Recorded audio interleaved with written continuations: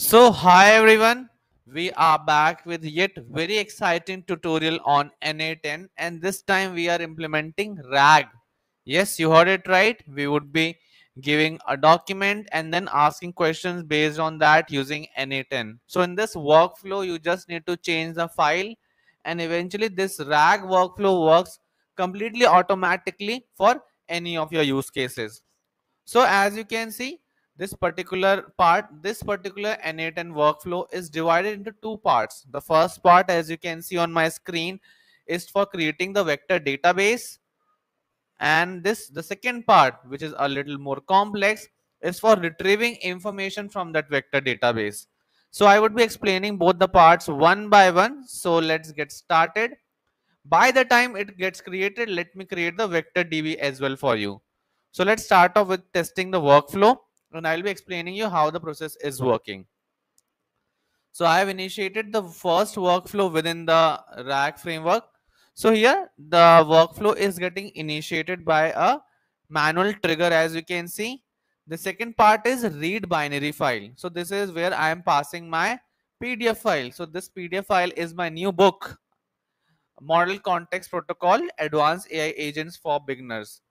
So this book will be out shortly. So I hope you read it out. But by the time, let me implement a rack system over it. So as you can see, the execution has been done.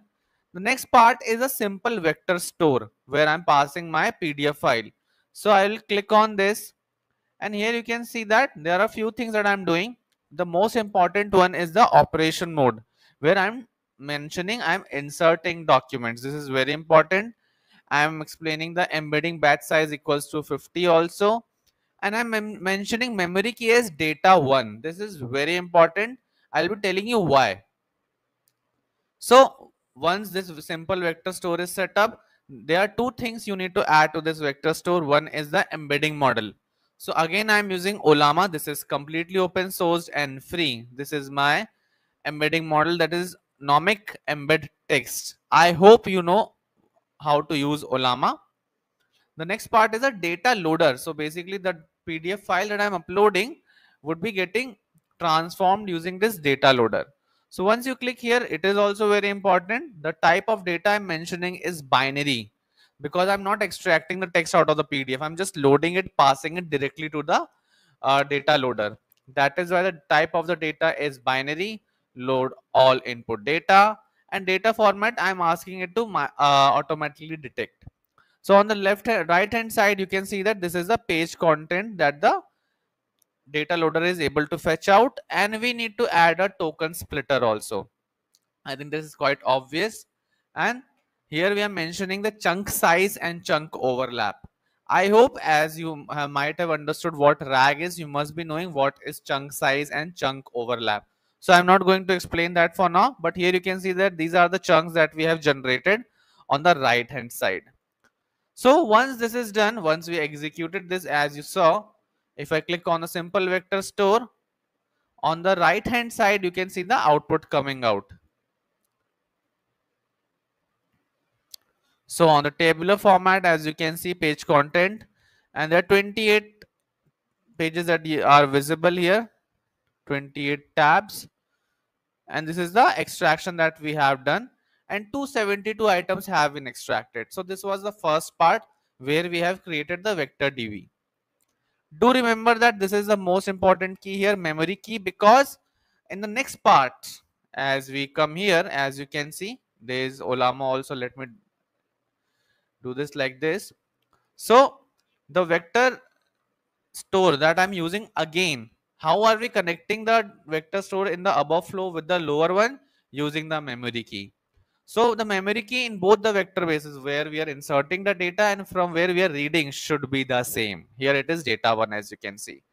So let's initiate this particular process also, and then I'll be explaining you in detail how I created this workflow as well.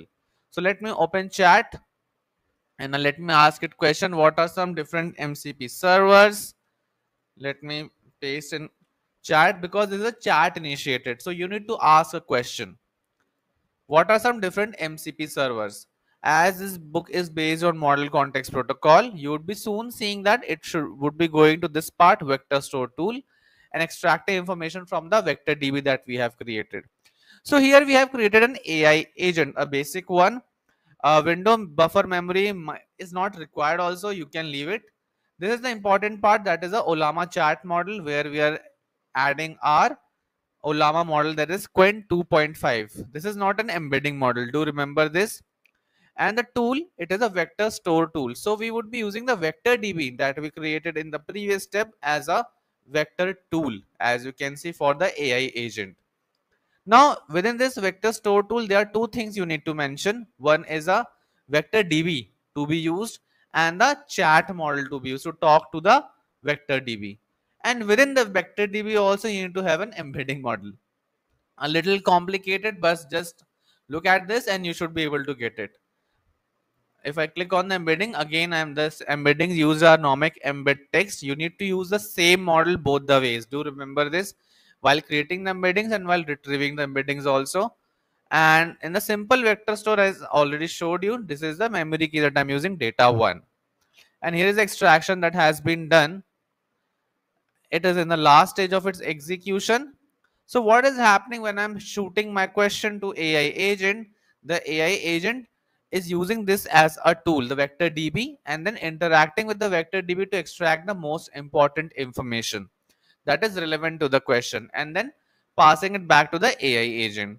So on the right hand side, you can see that it is able to fetch out some MCP servers that are mentioned in my book. PowerPoint MCP server, G Suite MCP server, Gmail, as you can see, it is able to mention that.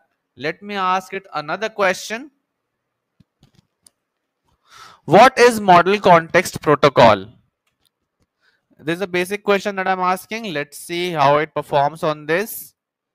This is just a demonstration. You should be able to like tune out the parameters that I'm using, change the chunk size, change the embedding size, change the batch size, whatever you wish to do. You can even use a different vector store as well. Here I'm using the default one because this is free. So right now no penny has been spent on this entire workflow. Everything is free. All the models are used from Ollama, and even the vector store used is a simple vector store, in-memory vector store. Hence, once I close this workflow, you again need to create the vector DB.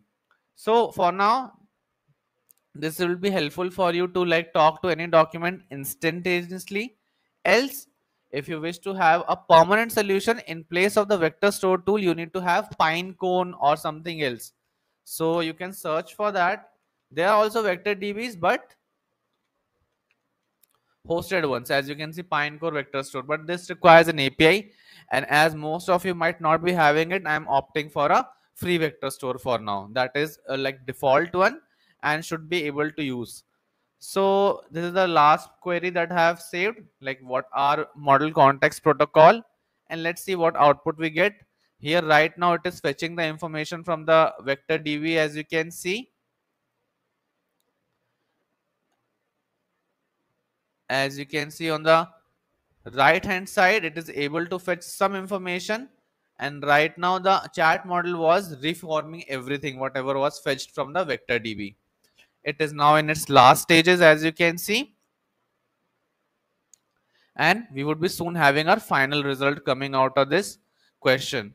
So this is a very quick way of setting up a rack system in n8n. Two steps, a little complicated for a few of you. As you can see, two steps are there. First is creating the vector DB, second is using that vector DB.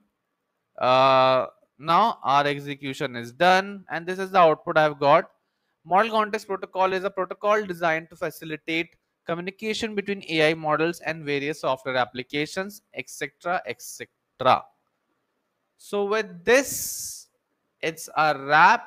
I hope you try out creating a RAG framework using n8n. This is quite easy, and I would be soon sharing all these workflows in one place. Thank you so much, and I hope you try out n8n.